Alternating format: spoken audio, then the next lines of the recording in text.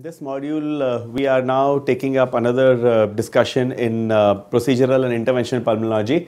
We'll talk of central airway obstruction, management, and try and make it a little simple for you. But we'll have an interventional focus, and this basically is a changing paradigm which you all are going to see, where we are trying to show that we as interventional pulmonologists or as procedural pulmonologists will actually make a difference in trying to treat airway stenosis and obstruction.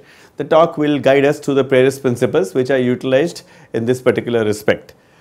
So the focus today, in the time we will discuss this, is going to be overview of therapeutic modalities. We would like to make you understand that therapeutic pulmonology is now here. You in your training or you in your established practice will now be looking at things a little differently.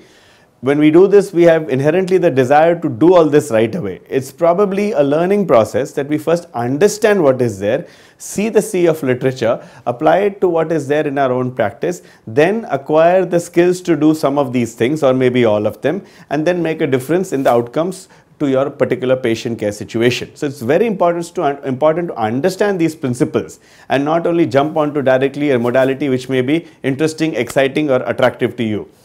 We'll go through some case discussions, which is the best way to make you further understand what these things are all about. We'll talk of some controversies. You are the generation of the future, and we'll basically be discussing what is the leftover aspects in this field, and then we'll conclude with a summary.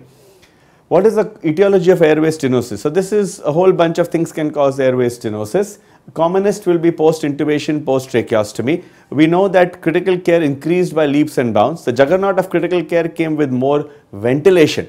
As we ventilated more and patients for a longer time on with endotracheal tubes or tracheostomy, we started seeing more and more of post-intubation and post-tracheostomy.